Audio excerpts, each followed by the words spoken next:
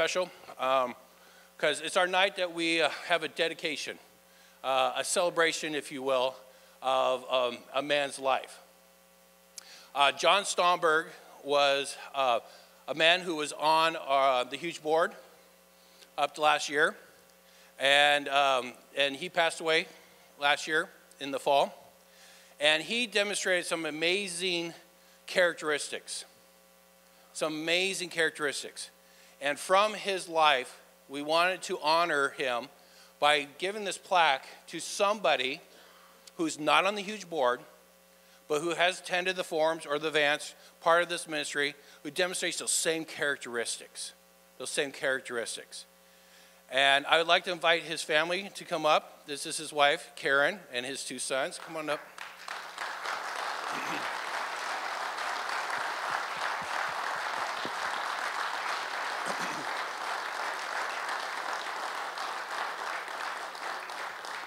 So they're going to share a little bit with you guys. Thank you so much. These are two of our sons. This is our youngest, Jesse, and our oldest, Joshua. And on behalf of myself and my family, I want to thank the board of H.U.G.E Men of God for honoring and remembering the life of my late husband, John Stomberg. It is a privilege to be here tonight to participate in the recognition of this year's scholarship recipient. John believed in the vision, purpose, and values of this organization, honoring God, unifying men, growing in Christ, and equipping disciples. He had a heart to serve men and understood the message of grace and the power to change. John was a changed man. He took what God did in him and poured into others, men like yourselves, by encouraging you, standing with you, believing in you, and never giving up on you. Thank you for continuing his legacy.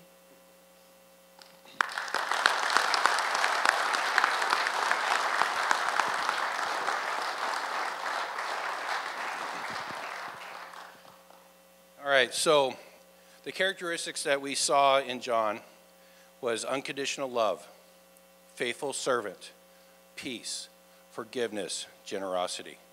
And as Karen said, he was one of the biggest servers I have ever known.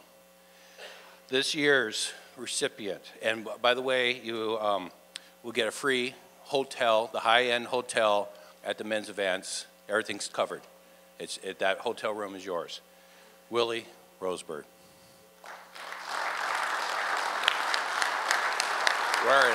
Where is he? There you are. Come on up.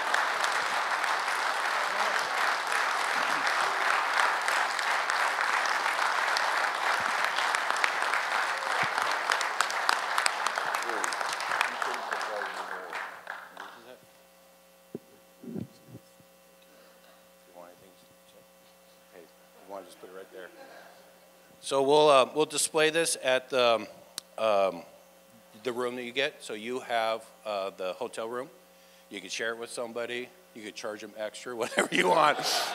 Yeah, you could come in here, give me $100, but so that's all taken care of, etc. So we wanted to just encourage you.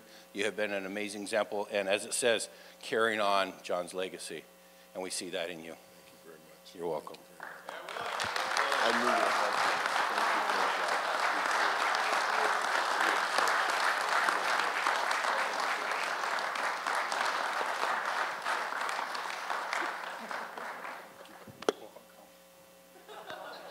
The biggest guy is the biggest softie. Jeez. Thank you, guys. Thank you.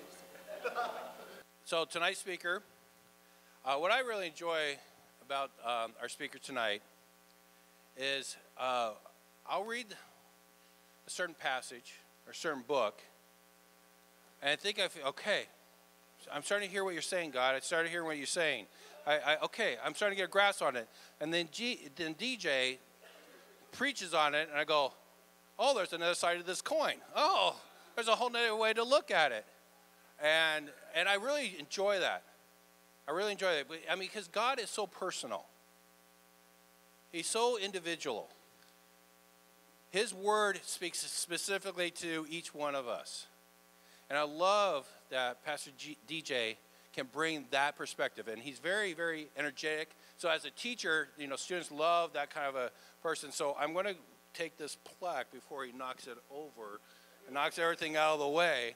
But he comes with a perspective, a new way of looking at the word, and he has a great way to deliver it. And people just really respond to it. So will you guys welcome Pastor DJ Rabe.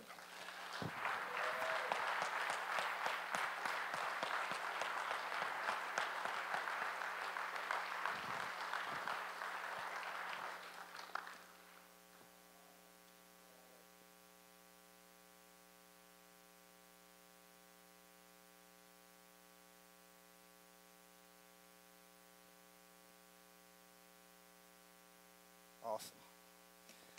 All right, well, we got some stuff tonight. Help you understand the word a little bit here.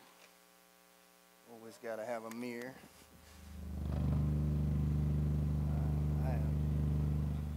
I am not doing that.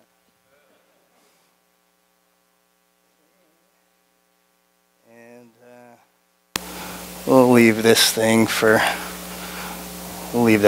later. And then maybe in a minute somebody can give me those books, but man,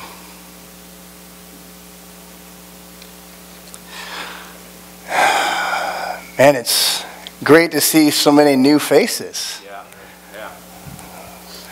Welcome. For those of you that don't know me, my name's DJ. I pastor a church called The House in Snohomish, Washington. And when I say pastor, here's what I mean. What I mean is I extend people the opportunity to continue the ministry and the message of Jesus, and then I help them along that way to eliminate their excuses. That is my job description.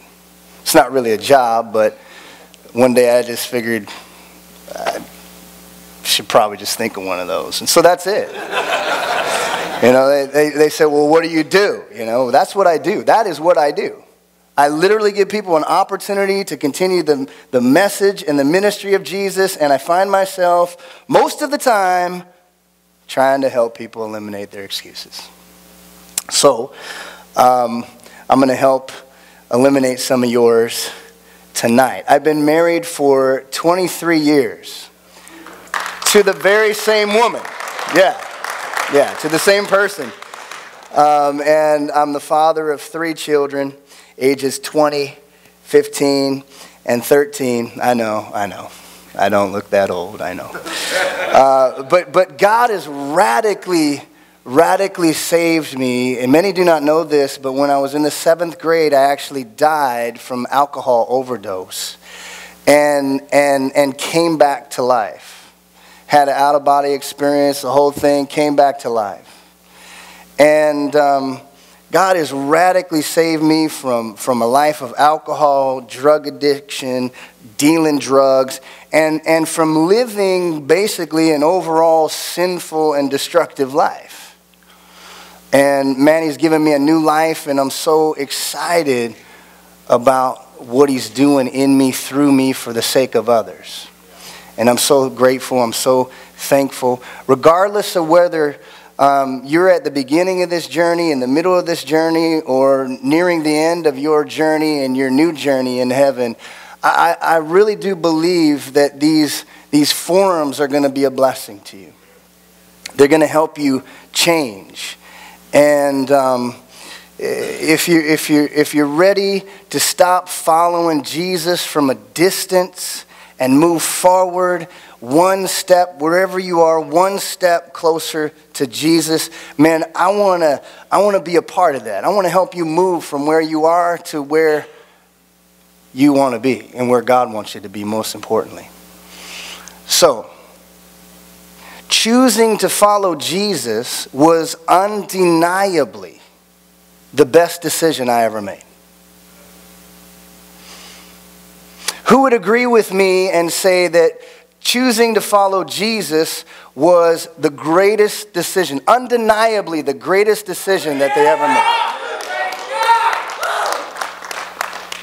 Awesome.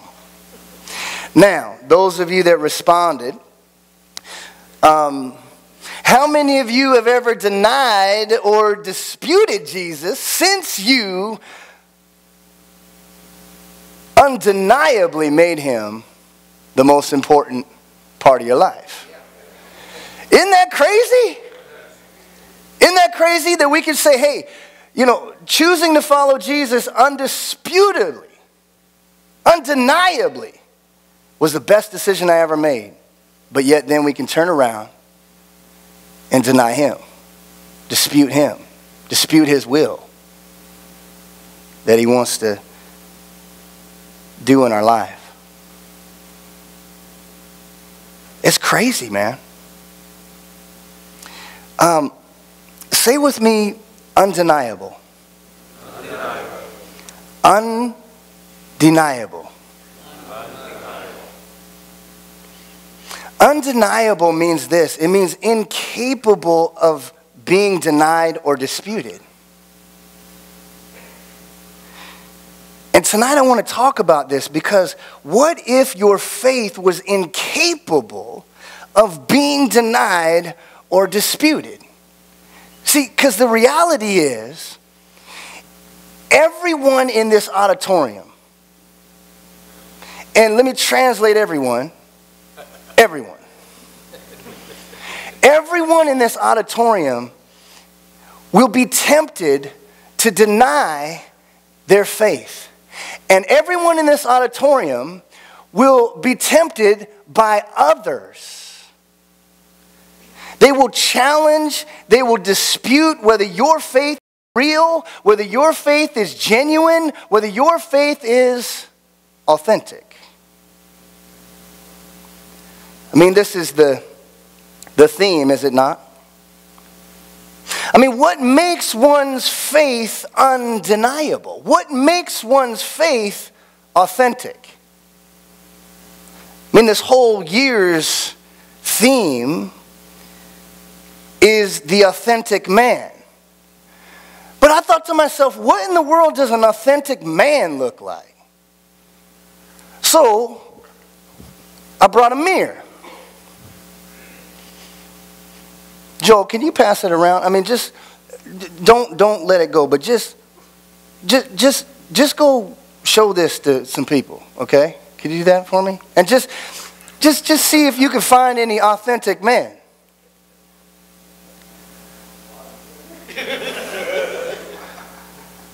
I mean, we're going to get real tonight. I guarantee you that. I mean, what is a real man? What is a real authentic man? It reminds me of those, dare I say, dumb bumper stickers. And if you have one, I'm not going to apologize for saying this.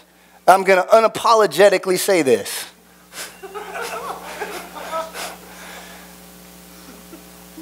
These bumper stickers that say, real men follow Jesus. Real men love Jesus. Man, as an unbeliever, I saw those bumper stickers, and I'm like, that's the dumbest thing I've ever heard. And then I got born again, and I see those bumper stickers, and I think to myself, that's the dumbest thing I ever heard. I mean, is that what a real man is? One that looks like a man, or one that loves Jesus? Because I don't know about you, but I've met a lot of men that say that they love Jesus, and they ain't real. They're not real with God, they're not real with themselves, and they're not real with you. So we might as well crack this open tonight and find out what it really means to be real, because here's what I'm thinking. We're not really trying to discover what it means to be an authentic man per se. I think really what we're trying to get down to the bottom of is, I think the real question is this: what does a man who has authentic faith in Jesus look like? That's what I want to know. Isn't that what you want to know? Because I think every one of us is a real man. I mean, I don't know these days, but I ain't going to be checking. So let's just assume everyone in here is a real man. But what does an authentic man look like?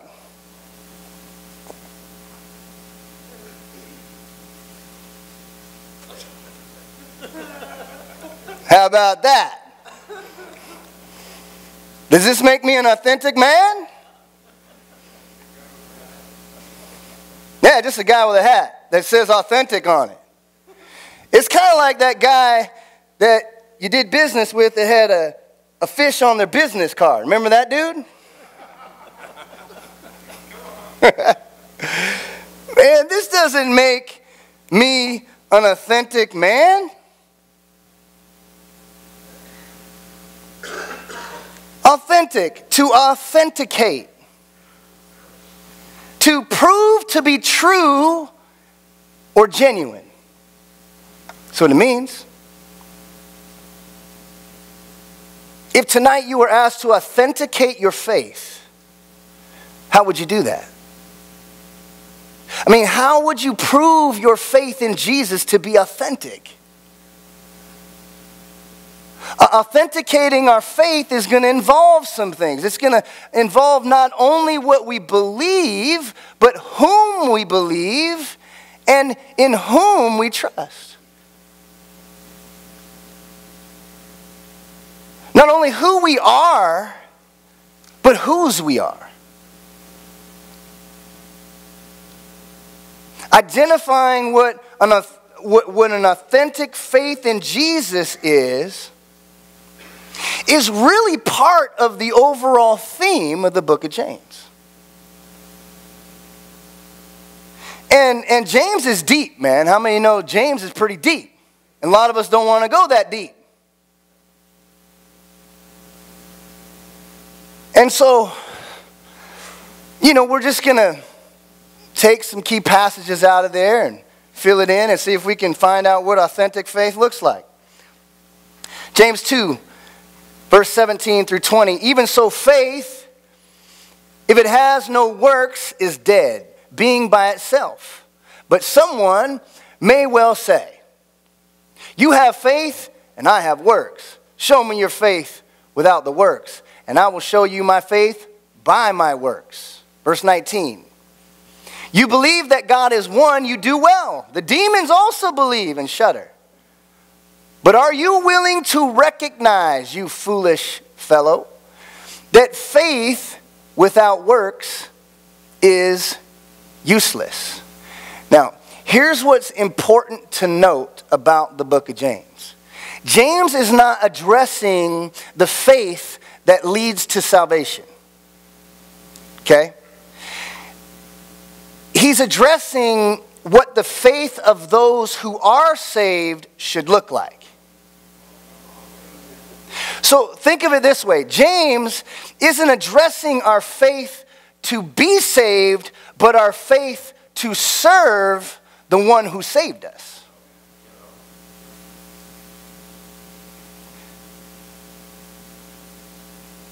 And it's also important to note that the works part of what James is speaking about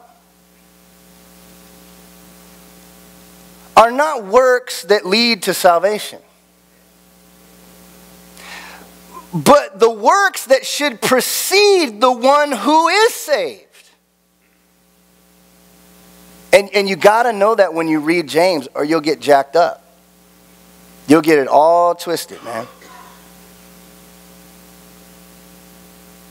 So what then does a man who has authentic faith in Jesus look like? Because some men tonight, if you were to be asked to authenticate your faith, you would get ticked off. You'd be like, how dare you, dude? Who are you to ask me that kind of question? Who do you think you are? Prove my faith. Authenticate my faith.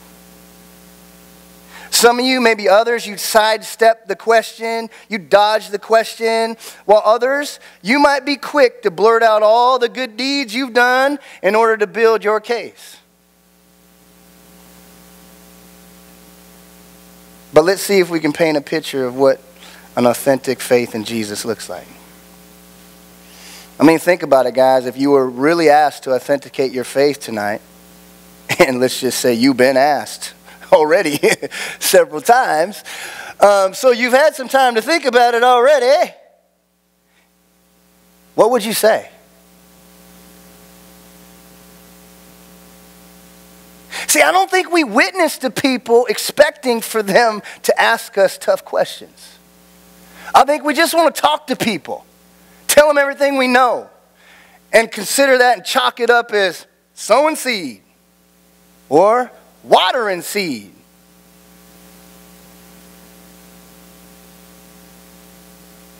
If you were asked to authenticate your faith, what would you say? What would you do? Could I rephrase the question this way? If you were accused of being a faithful follower of Jesus, would there be enough evidence to convict you, or would you be acquitted of all charges?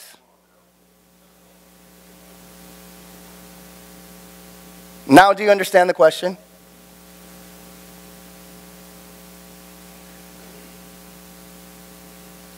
I mean, what is faith anyways? Hebrews 11:1, watch this. It says, now faith is the substance of things hoped for, the evidence of things not seen. Now, let me just put in parentheses here, because I don't think Hebrews 11:1 is talking about fake faith. I think it's talking about real faith. I think it's talking about authentic faith. So let me reread it. Now, authentic faith is the substance of things hoped for, the evidence of things not seen. According to the scriptures, faith is the evidence, not the lack of evidence. Do you see that? So then authentic faith must be based upon evidence, or what we know, not the lack of evidence or what we don't know. Now, if you have your Bibles, go down to verse 3. It says, by faith, that is authentic faith, we understand that the worlds were framed by the word of God, so that the things which are seen were not made of things which are visible. By faith, we understand. What? By faith, we understand? Yeah, by faith, we understand. Not, we don't understand, so we're just going to walk by faith. How many of you have ever heard somebody say that? How many of you have said it? Well, I don't quite understand, so I'm just going to walk by faith. Hebrews 11:3 says, by faith, we understand.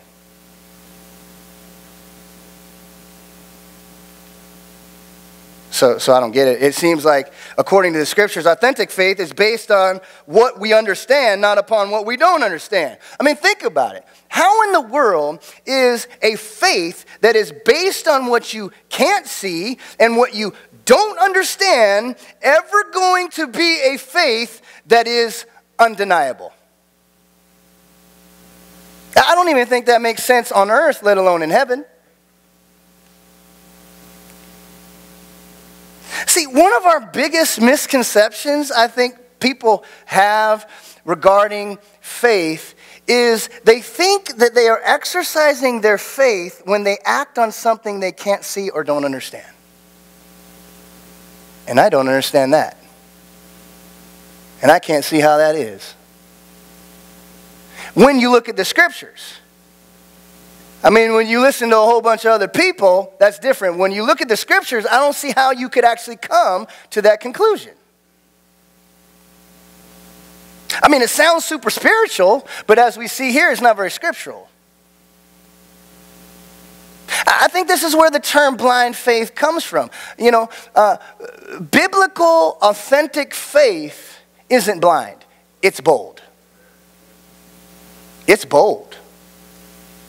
Now, could you blindfold this guy, Atlanta Brave fan. Right? Atlanta Braves? All blacked out? Okay, now, what's your name? What's your name? Brian. Okay, so Brian, I don't want to give him a... Wow, you all right? I didn't tell him to hurt you. Okay, Brian, and then how about... What's your name?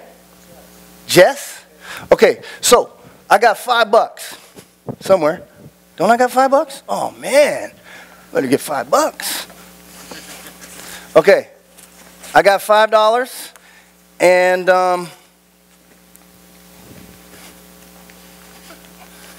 and Jess, and what was your name? Brian. Okay, when I count to 3, I want you to come get this $5. Okay, 1, 2, 3. Come get it.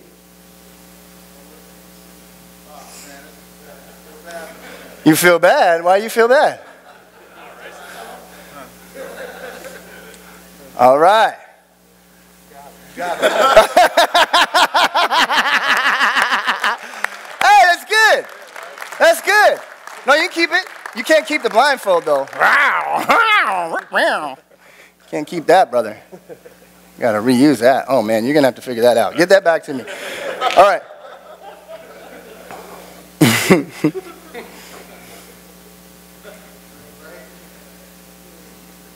I don't know about you guys, but I'm one of those guys that likes to follow the evidence wherever it leads, and it's really hard to search for evidence blindly. See, Jess felt bad because he knew he knew he had the advantage. Well, good. So do you guys. You got the advantage because you can see. You get more when you can see. Faith is the evidence, not the lack of evidence. Not the overcompensation of the lack of evidence. Well, I don't know. I don't know a lot, so I must be in really a lot of faith right now. Because I don't know crap. Honestly, guys, it doesn't make any sense. So you may have come here tonight looking for evidence that Jesus is real. I'm so glad you did, because you're going to get a lot of it. You're going to leave tonight with undeniable evidence. And because I'm telling you what, there are people that will tell you that instead of searching for evidence, you just need to have faith.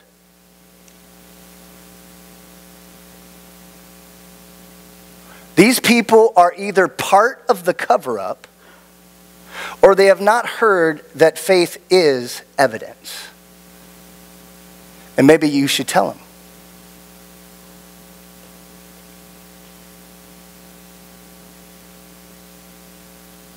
You want evidence?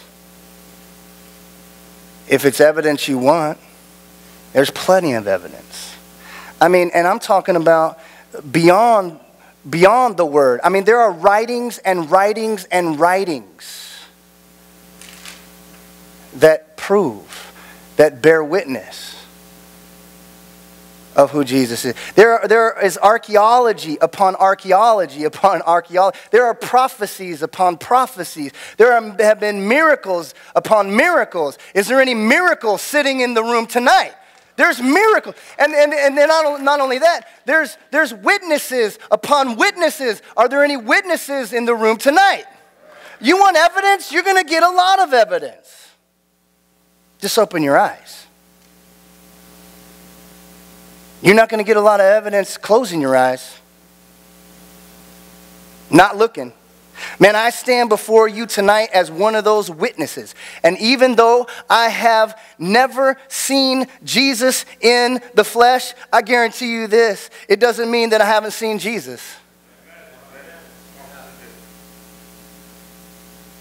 And even though I never lived with Jesus, I'll guarantee you this, I still know Jesus lives and that he lives in me.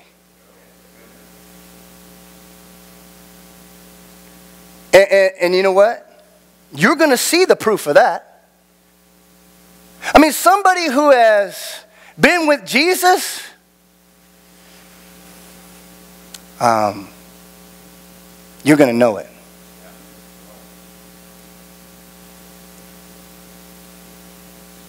A person whose faith is based on concrete evidence is a person whose faith is clearly evident.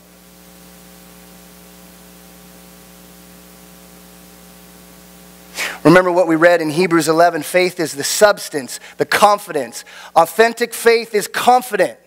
Faith is the evidence, the proof. Authentic faith does not ignore the evidence. Ignoring the evidence is covering up the evidence.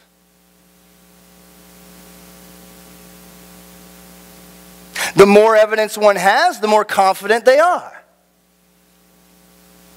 The less confidence one is, the more they cover up. Do you see this? So, authentic faith in Jesus, what does it look like? Well, I'll tell you what it looks like. It's based on evidence and the confidence that comes from that.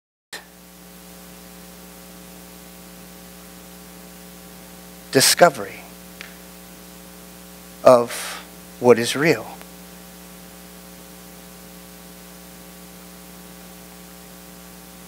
This is what James is saying. I mean, he's saying authentic faith, confidence in Jesus is much more than a confession.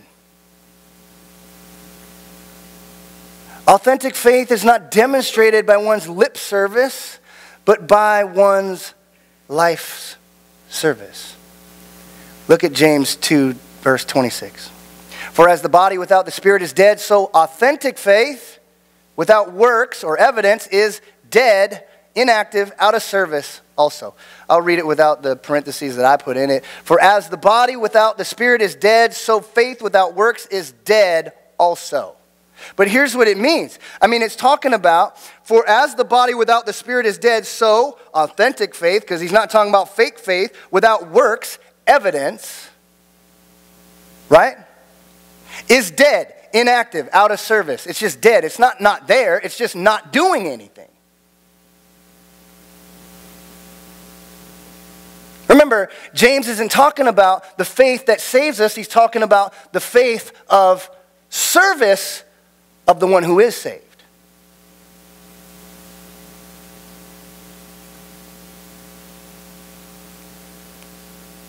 Of the one that saved us. Romans 10:17. So faith comes from hearing.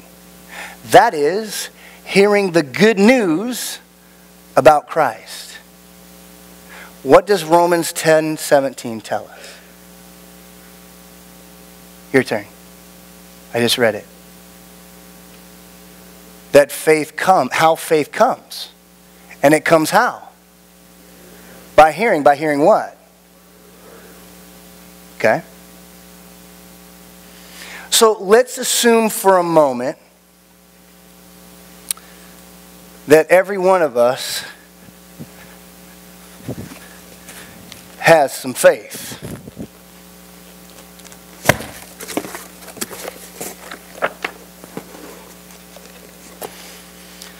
Some of you, that's what you got. Others, that's what you got. Some of you, like that. And some of you, you're all that. Okay? Let's give you some more. Because you have really heard a lot.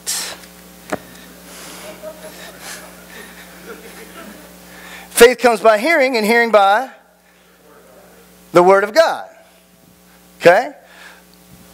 So that means, according to what you've heard, may have something to do with the amount of faith you got. Now, I guess, let me just make one thing clear. That There's not levels of grace, but there are levels of faith. Because, see, if there was levels of grace, there'd be levels of sin. And if you read your Bible and you think that there's levels of sin, you're going to get the gospel all weirded out. Sin, sin. Now, so let's assume for a moment, all of us have faith in Jesus. Some a little, you've heard a little. You got, maybe this is your first time you heard anything. That's all you got. You got one book. You got a few books, a few more, a lot of books, right? A few of you got huge faith. That was a softball, right? Dang. I don't know. You guys weren't ready for that. Strike one. All right, James 2, verse 19 and 20. You say you have faith, for you believe that there is one God. Good for you. Even the demons believe this, and they tremble in terror. Verse 20, how foolish. Can't you see that faith without good deeds is useless? See, here's what I want you to notice. Notice James doesn't give an amount of faith. He just says faith. Do you notice that? You say you have faith.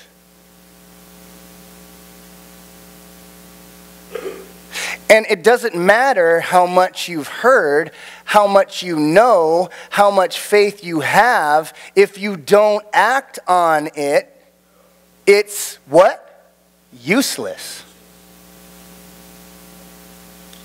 Let's see what Jesus said about this quickly. Matthew 7:21. Not everyone who calls out to me, Lord, Lord, will enter the kingdom of heaven. Only those who actually do the will of my Father in heaven will enter. Jesus is actually looking for those who are putting feet to their faith. I mean, many of us believe. Who believes? It's good to be healthy. None of you? Y'all had pizza tonight. Many believe regular exercise is a healthy practice. But how many of us actually exercise regularly? See, there's that guy. There's always that guy. I do, Pastor. I know you do. I know you do. And that's a good thing. Jesus said, more blessed are all those who hear the word of God and put it into practice. See, just reading and hearing what Jesus said, go make disciples, and knowing the book, the book, is there any Bibles in this church? They must all bring their Bibles to church. That's cool. Just knowing what the book says, knowing the chapter, knowing, where everything is, chapter and verse. Awesome, but that doesn't make disciples. Till somebody goes and does. Well, I don't know, I might fail. That's why they call it practice. Put it into practice. Look, I'm not here to give you more information, man. I'm not. I'm not that guy. I'm here to inspire you to put God's word into practice. So let me try to close this up. What we do doesn't always define who we are. But who you are will determine what you do.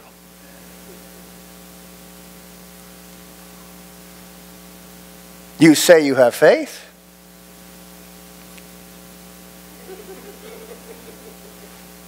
Do something. Our faith should inspire us, just not inform us. It should inspire us, right?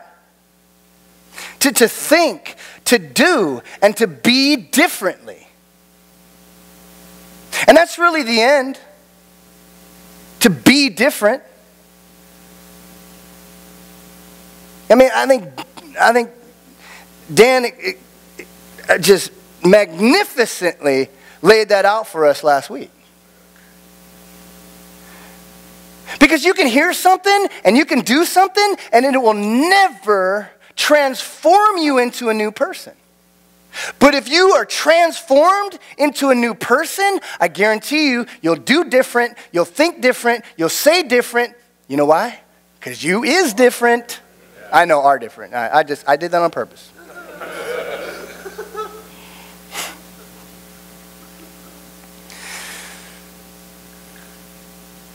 If you were a different person than you currently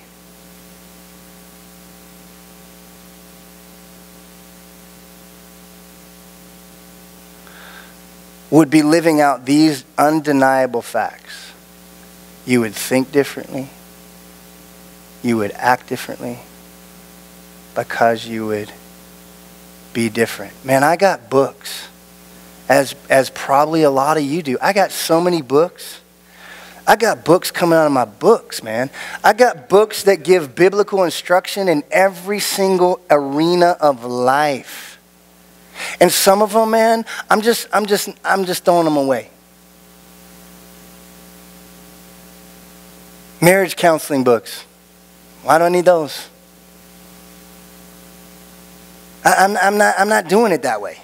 I got, you know what? God's told me how to counsel people, give counsel to them, not counsel them. I mean, we got books on every subject. And we got more versions of the Bible than we need, right? Oh my gosh, you're reading out of that version? Oh. I've read that before. We got more versions. I mean, when I read about the life of Jesus or hear God's word taught or preached with inspiration and practical application, I'm motivated to do it. That's why I bring all this stuff. This isn't a game. This isn't a show. This is to motivate you to actually do it. So every time you see a book, you're like, I remember that crazy guy that laughed, you know. Well, every time you go and paint your house. Oh, I haven't talked about that one yet. Every time you play pin the tail on the donkey, you're going to remember this message. Oh my gosh. How would you ever forget it?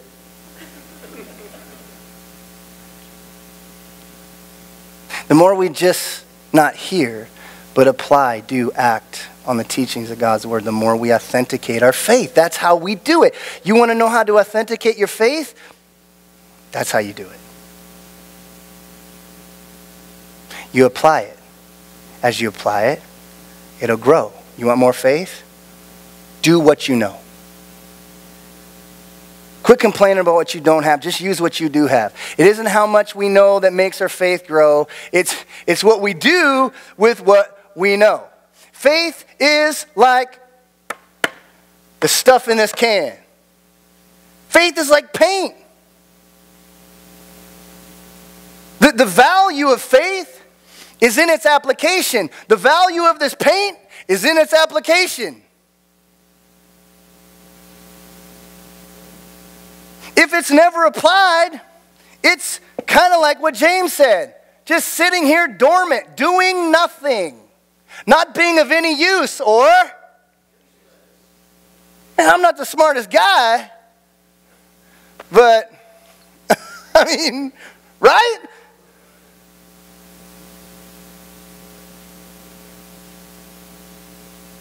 What value is a can of paint if it's never applied? The same can be said of our faith. So what are you doing with what you've heard? What are you doing with what you know? What are you doing with what you believe? What are you doing with this thing called faith? Is your faith authenticated? It's the last thing I'm going to show you. I wish I had. So maybe I should start doing the PowerPoint thing. I don't know, man. Every time you guys ask me, hey, DJ, you got your PowerPoint? I'm like, no. I don't do PowerPoint. I do Power Pages. You know, I just want people in the pages. Power pages point thing. But this would look good on a PowerPoint slide. So anyways, here we go. You want to authenticating your faith is affirming your faith. That's what it is. Affirming your faith is applying your faith. And applying faith is, applied faith is authentic faith. If you're here, this evening and you haven't made a decision to follow Jesus, man, I get it. I remember when I was there. And you know what I wanted? More evidence. That's what I wanted. Boy, did I get it.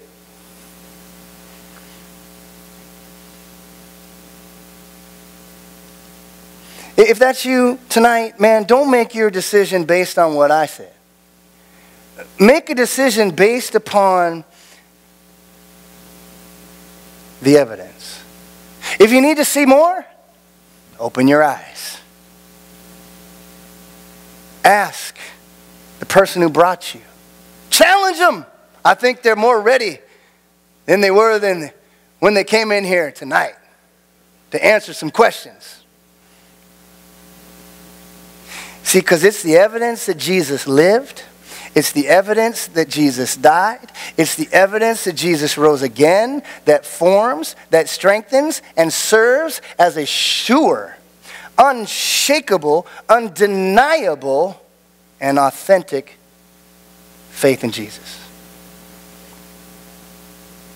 Can I pray for you? Father, this is serious business.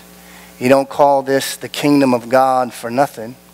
I know we're in a church, but you said church twice, and you said kingdom over 100 times. Gentlemen, I welcome you to the kingdom of God. It's what it looks like. It's what it feels like. It's what it does. Father, I pray that you would give us a bold faith. Let us dismiss the notion of blind faith, of faith that comes without evidence. How could that be? Faith is evidence. Faith that comes without knowing. By faith we understand. Father, I pray that we would go out of here into our groups and into our communities, and we would begin to apply the faith that we see, the faith that we understand. The authentic faith of a man that follows you. Father, I thank you for the good report in advance. In Jesus' name, amen.